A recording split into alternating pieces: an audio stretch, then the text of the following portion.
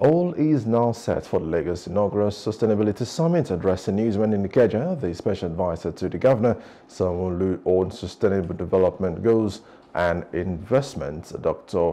Oreoluwa Fene Awokoya, stated that the summit embodies the collective commitment to building a resilient and sustainable Lagos.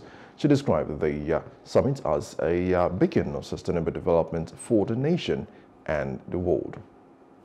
The Lagos Sustainability Summit stands as a testament to our collective resolve.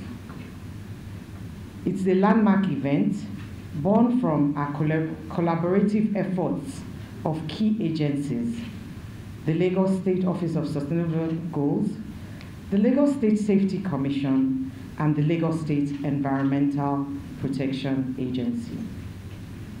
Together, we have come to the realization that the future we aspire to is not just a dream, but it is our responsibility.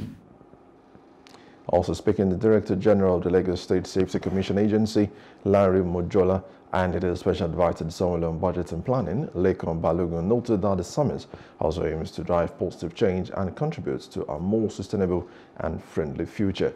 While highlighting all the areas the summit hopes to address, the General Manager, Lagos State Environmental Protection Agency, LASEPA, Babatunde Ajayi, revealed how the ministry is ensuring that the environment is not adversely affected by dredging activities.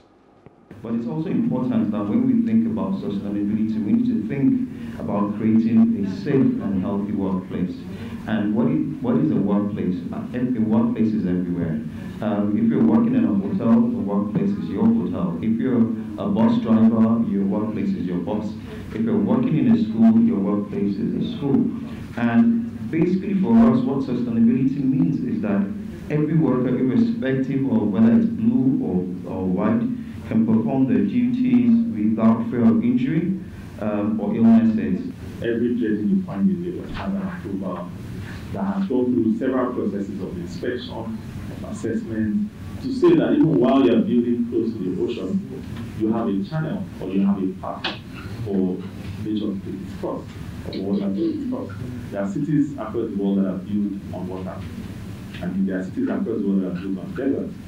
But so long as you make space for nature to find its course. What we plan to do in the coming year is to see the resolutions that come out of the summit, how it will be entrenched in each of those ministries, departments, and agencies from a budgetary. Hello, hope you enjoyed the news. Please do subscribe to our YouTube channel and don't forget to hit the notification button so you get notified about fresh news updates.